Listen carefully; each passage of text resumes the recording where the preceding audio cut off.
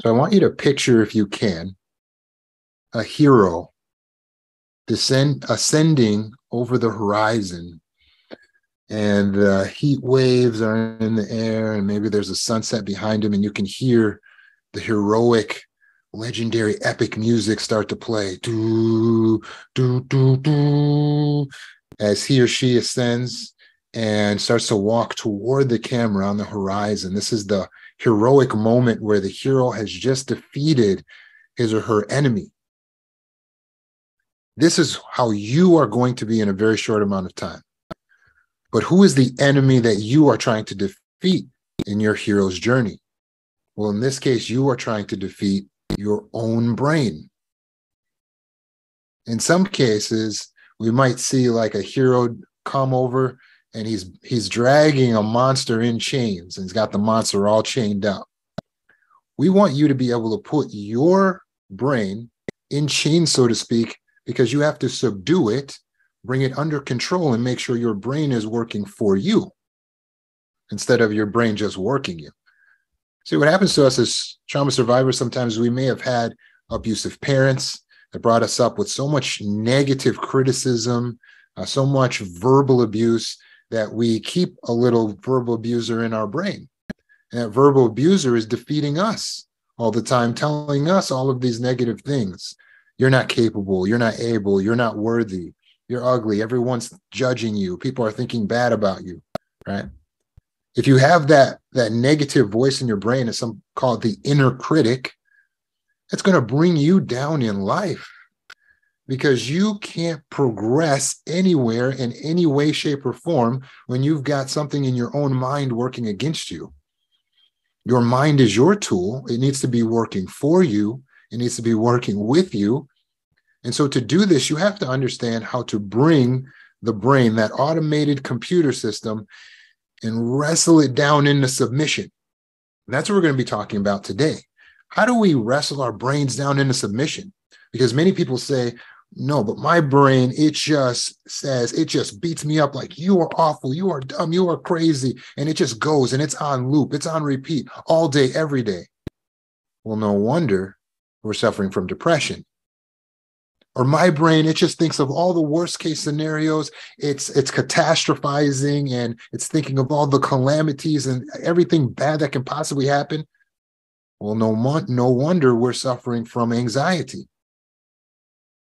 And my brain's thinking about how things aren't fair and the injustice. No wonder we're suffering from anger.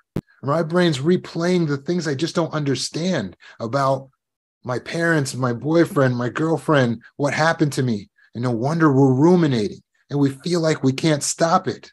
But I'm here to tell you today, you can stop it. You can stop rumination. You can stop your anxiety. You can stop the depression. You can put cessation to any of these mood states, because they all come from the perception of the subconscious mind, which is the brain. It's that automated computer system that's just going, going, going. We got to stop it before it's gone. So how do we get in control of this thing? How do we really get on top of this negative thinking? Remember that you decided upon a negative mindset because you felt it would be a protection for you. It is a way you adapted to your trauma. You see, by you already thinking that everything is going to be as bad as it could possibly be, by you assuming the worst, you felt that that would protect you. Because now you can't be surprised. You can't be broadsided like you were in the past. Now you won't feel so stupid. You won't feel so naive. You just always expect the worst. You expect your spouse to be cheating on you. You expect for your child to get in an accident and to get hurt. You expect for yourself to fail at your job interview. You expect things to go wrong because you feel like that will protect you. But how's that really working? The reality is putting ourselves in the mind state of catastrophizing and believing in all of the worst and looking for all of the worst only helps us to find all of the worst in our real lives. So we are crafting our own reality to our own detriment. This is why we should call this detrimental thinking. When you think negative things about yourself, that is detrimental thinking. When you're pondering negative ruminations, that is detrimental thinking. You thought that it would protect you, but really it is tearing you apart. It is bringing you down, and it is holding you back. Detrimental thinking is not your friend. It's not going to protect you. So how do we break out of this detrimental thinking? Is it even possible? Of course, right? Because since our brains have neuroplasticity, that means they're changeable. So all that you've done is just created a neural pathway, some neural networks in the brain. We can get that rewired, no problem. We just have to know how to fight back so that we can win the battle with our brains. Now, how do we do this? Well, we got to get out of the detrimental thoughts and into some thoughts that are really going to help us. So detrimental means harmful, right? So we got to get out of the harmful thoughts into the healthy thinking. And we simply combat the harmful with the healthy thinking. So an example of this is when you're thinking, I'm not capable, I'm not able, I can't do it. You combat it with the healthy thinking. You say, I am capable, I can do it. This is possible. All right. When you go directly against and you challenge those detrimental thoughts, you're creating a new neural pathway in the brain. But many have said this is easier said than done. It's not my inclination to try to think in this upbuilding way. Well, I want to give you a little shortcut to helping your brain to work with you. And it's called using propitious questions. Now, before you just give up on the phone call and say, I don't know what that means, I'm not smart enough to be here, please understand this word propitious is an old English term. It's archaic English, and no one really uses it today. But I thought that it would be good for us to resurrect this word for our usage because we are expanding what we're actually doing in psychology here. And so the current vernacular that we're speaking with just isn't sufficient to encapsulate everything that we're talking about. So propitious actually just means something that is advantageous or giving to good success, favorable. Propitious is something that is giving good chance of success, advantageous, or favorable. That's what propitious means. So when we talk about asking a propitious question, we're saying, ask yourself a question that is going to give you success.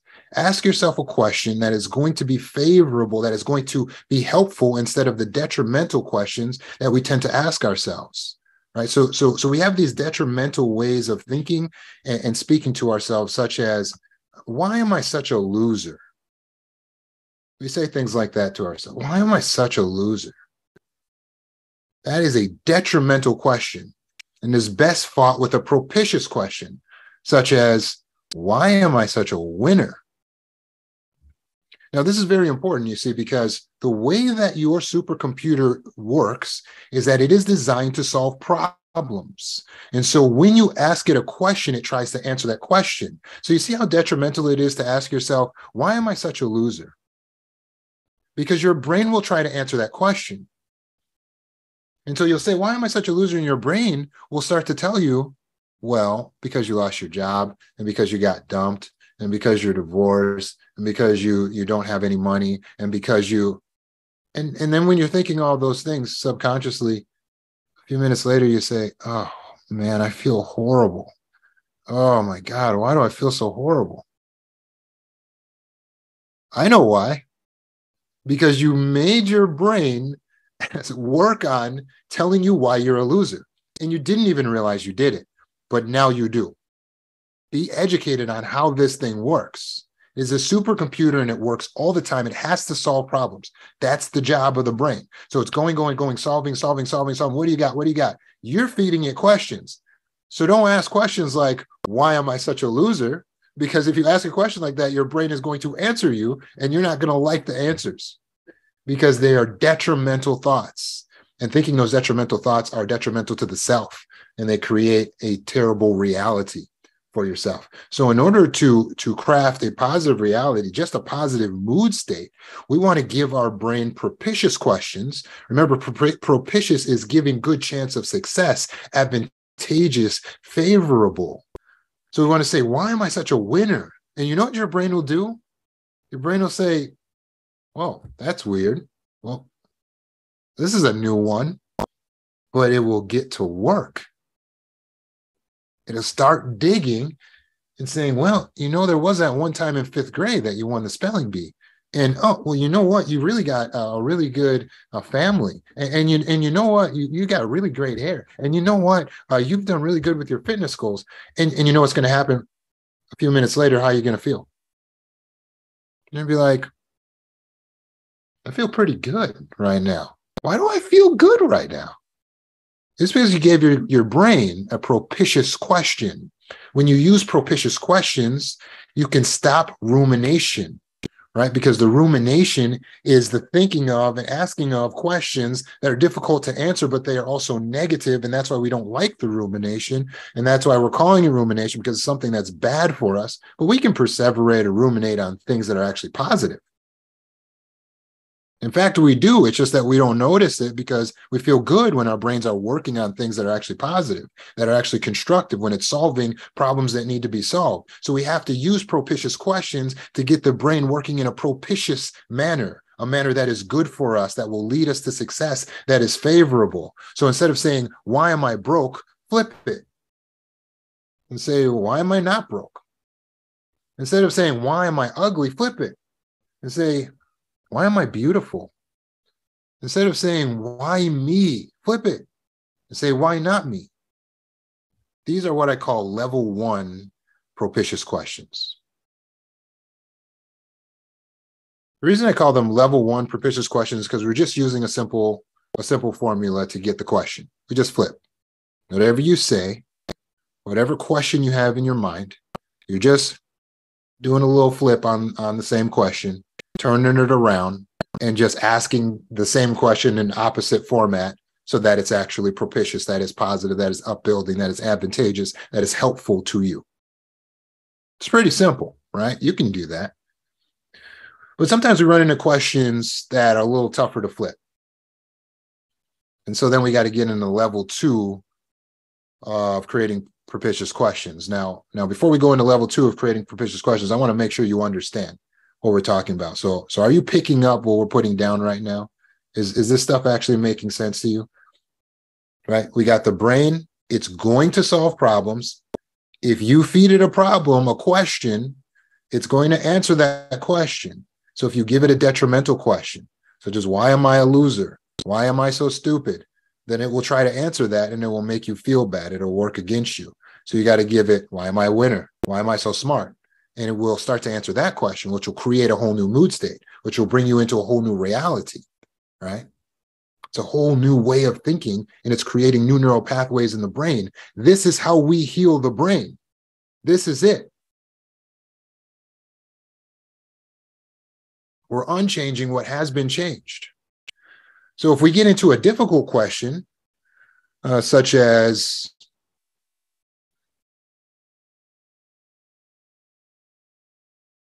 why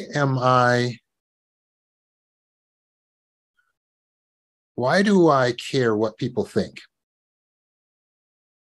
And we can't just flip it very easily, like, why do I not care what people think? Sometimes it's not easy because you might be thinking, but I do care what people think. That was my whole original questions. Why do I care what people think? Sometimes we feel a little stuck, like, okay, we ask ourselves, well, why do I not care? But then you're saying to yourself, but I do care. Right? So what we have to do in order to advance our question, in order to really be able to bring the brain in that propitious direction, is we need to center our objective and we need to aggrandize. So centering the objective is very simple. That's just figuring out, what is the ultimate ideal objective? How do you want this to all turn out? So when you're playing back to yourself, like, why did my friends betray me? And you find yourself ruminating, and then you say, well, let me change this. So you try level 1 propitious question, say, why do my friends not betray me? And you're like, that doesn't work. Like, I can't just flip this question. Like, I need to really get this propitious question on a level 2. So to get a level 2 propitious question, we need to identify the objective, what our ideal objective is, and we need to aggrandize. So the ideal objective, what is my ideal objective of this situation? Well, I want to have friends. That's what I'm thinking about. What I would like to happen out of all of this is I would like to have friends, right? Identify that objective. I'd like to be surrounded by friends. And now that helps us to formulate the question that will be propitious, which is, why am I going to be surrounded by friends regardless? And then it gives your brain that to work on. It goes, oh man, that's a good question.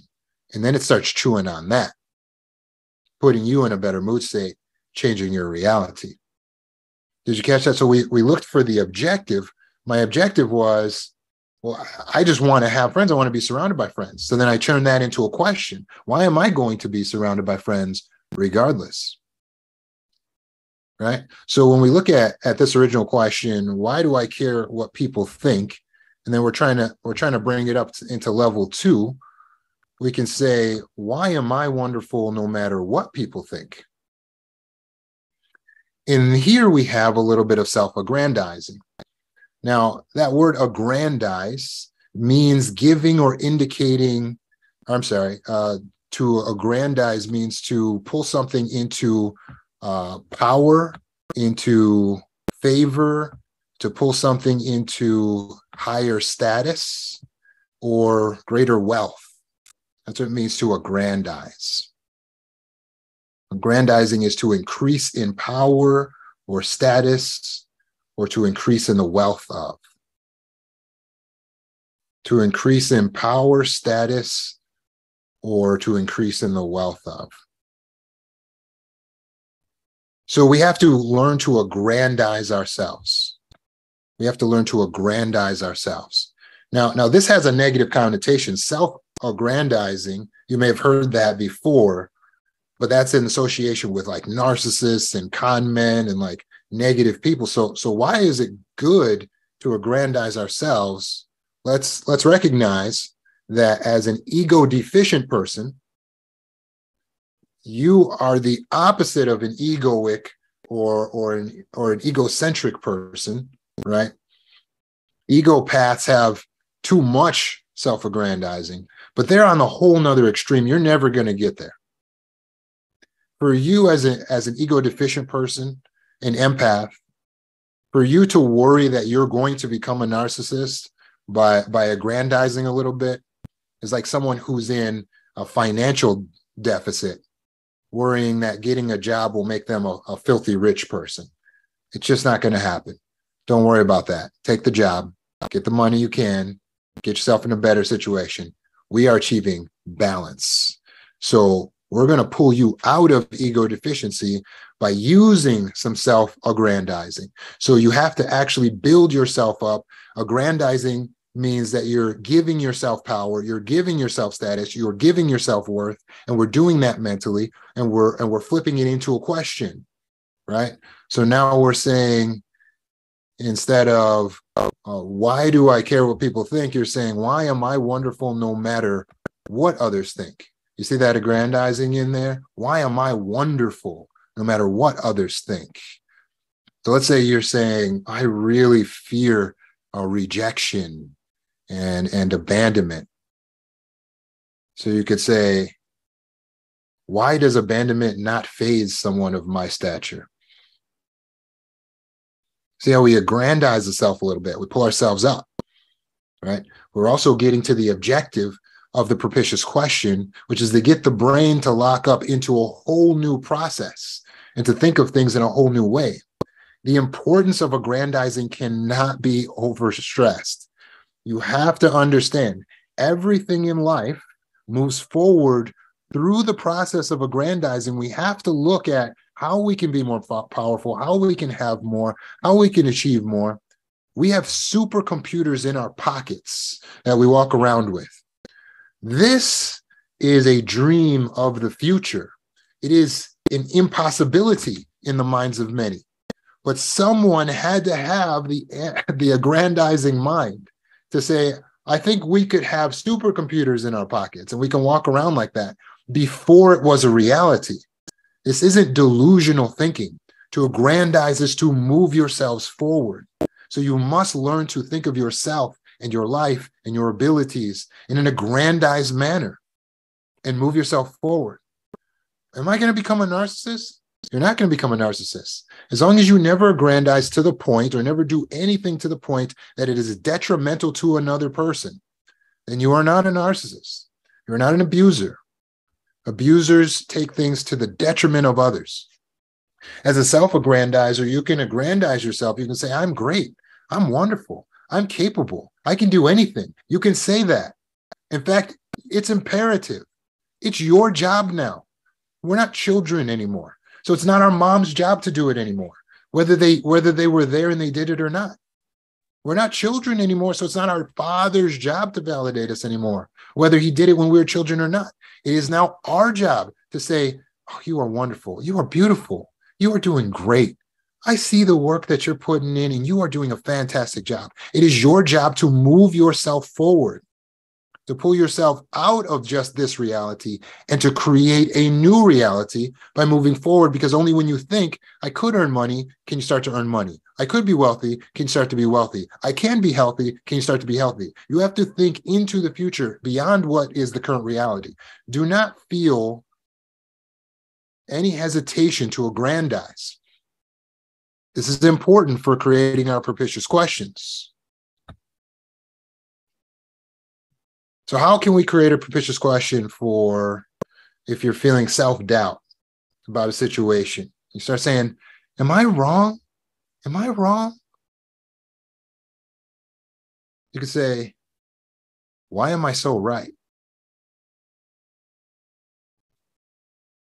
Or what if you're saying to yourself, is it my fault? Detrimental question to yourself. Is this my fault?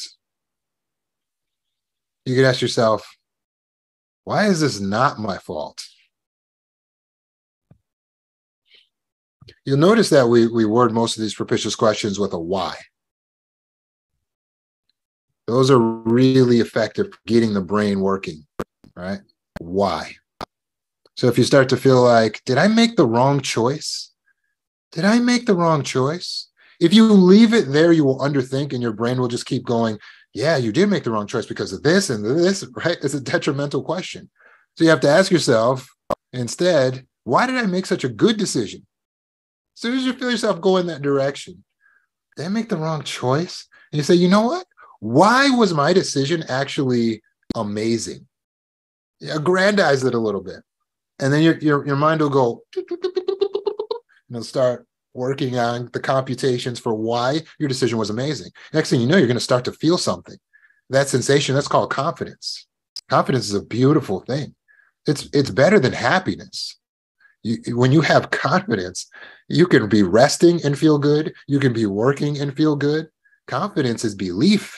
Belief is faith. It's essential to have faith in ourselves, to have belief in ourselves. So look at how you're talking to yourself. Why can't I just be normal? How about, why am I so above being normal?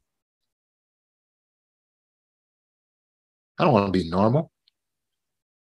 Why am I so beyond just being normal? I'm not basic, right? Or how about, how am I ever going to make it as a single parent? How about, why am I crushing it as a single parent right now?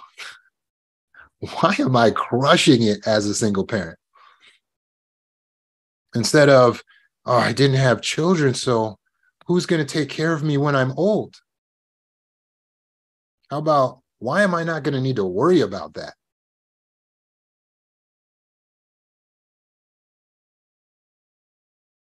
Or, oh, I'm scared to disappoint my narcissistic mom or my narcissistic dad because what if I need them? How about, Why am I so much better off without them?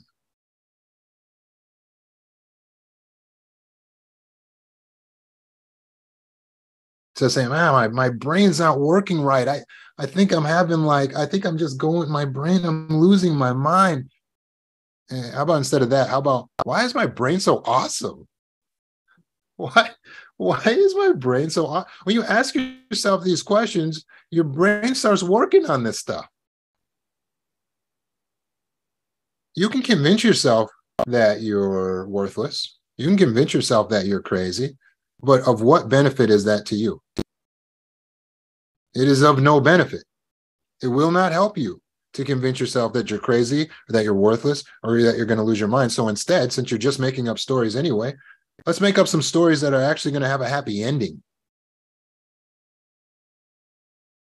How about I'm not worthless? How about why am I so worthy? How about I'm not crazy? How about why am I so sane after everything I've been through? How am I so sane? This is making sense. You give yourself that to work on, your brain starts working on that. It's gonna start coming up with answers. And when it comes up with answers for why you're so wonderful, for why you're so smart, for why you're so sane, it's going to start telling you those answers. Hey, you did this, you won that, you did this, you figured this out on your own, you did that on your own. And when you get all that coming into your brain, all that positivity, you focus your mind on the positivity, it's going to build a sensation in the body. That sensation in the body that you're feeling, that's called confidence. You start to actually feel kind of confident in yourself. And when you're confident, you're going to really start doing some wild stuff. You're going to start taking initiative to fix things in your life around the house. You're going to become more motivated to go to the gym. You're going to become a better worker. You're going to make more money in your job. You're going to start your business. You're going to become a little bit wild when you're confident. When you're confident, you'll actually finally start taking some risks. And guess what? That means you'll finally start reaping some rewards because you have to take risks to get reward. You will actually change your reality. And you'll say, wait a second, why am I actually looking buff right now? Why is my waist looking so trim right now? Wait a second. Why am I making so much more money right now? Wait a second. Why am I surrounded by so many people that love me? Wait a second. Why am I so successful? And you're going to say, wait a second. I'm not even trying to ask myself propitious questions. I really want to know how this happened. I don't know why I've changed my reality. But now you're in a cycle of propitious questions. So the more you ask yourself all these propitious questions, the more to your benefit, the more to your advantage is going to be, the more powerful you become, the more capable you become.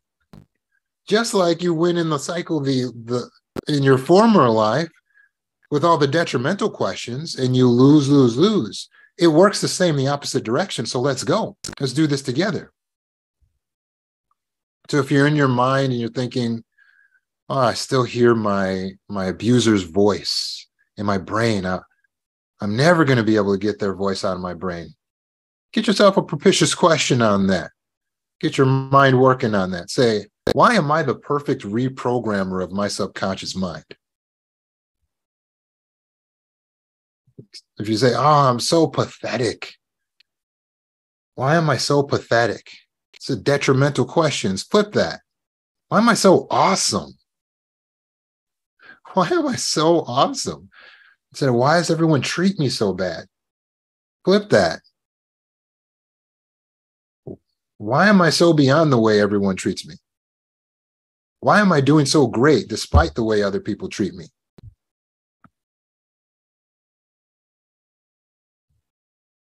If you're feeling scared to do something on your own,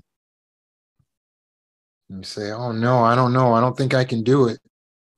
Ask yourself a propitious question. Why is this about to be an empowering moment? If you're feeling like you're not capable, ask yourself, why am I so capable? If you feel like you're not going to be able to learn something, ask yourself, why do I learn so fast? If you feel like you're not loving towards your husband, ask yourself, why am I a being of boundless, endless love? If you're feeling like you're not feeling love towards your children, ask yourself, Why does my love for my children just overflow? If you feel like you're alone and you're lonely, ask yourself, why do I still feel happy whether I'm with people or without people?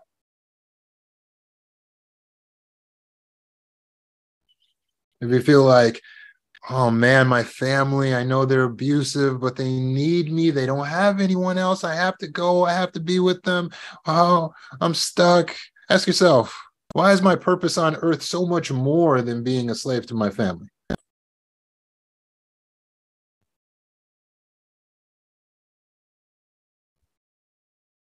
If you feel like I don't want to be vulnerable, I don't want to show my feelings to this man, to this woman, and to my children. I don't want to be weak and show love. I don't want to trust. Ask yourself, why is my vulnerability one of my best assets? Aggrandize. Pull yourself up. You're great. You're wonderful. That's the truth. What we find with aggrandizing is actually bringing you closer to truth. You think, oh, I'm being so crazy, telling myself I'm beautiful. No, actually, you are beautiful. It's just actually bringing you to the truth. What's happening with all the negativity is you're really living in a lie. With all that detrimental thinking, that's living a lie. When you are aggrandizing, it's bringing you toward the truth, because we make our reality. Our reality becomes formed through the thoughts. And so let's get our thoughts, let's get our perceptions lined up so that we create a reality where we're healthy, where we create a reality where we're confident. Of course, you're going to be happy when you're healthy and you're confident. Let's create a reality where we're surrounded in love, whether there's people around or not. Let's create a reality where we're worthy. Let's create a reality where we're capable of asserting ourselves. Let's create a reality where we're telling people exactly where our boundaries are. Let's create a reality where we're not afraid. Let's throw fear in the trash, and let's get thinking through the use of propitious questions. I do hope this information was helpful to you. You can send me a text message if you guys have questions beyond this. My number is on the website, mindfreed.org. You can also set up an appointment and do all that good stuff. I'm certainly looking forward to being able to work with some of you that I haven't been able to work with before this moment. In our meetup group, we are at 964 members, most of which probably have never come to one of these meetings. But wow, what a fantastic number. And so I would think probably in a month or so, we may hit the number 1,000. So we'll have to do something special for that goal. So thank you for shattering all records, for breaking all ceilings. And so many of you guys are healing. That's so exciting to see that. Continue, please. Reach out if you need help. If you're not in my trauma recovery course, please enroll. Do a month or two in that. Get yourself on track. And I'm excited for you to use this tool of propitious questions. Let me know how it goes. Talk to you soon.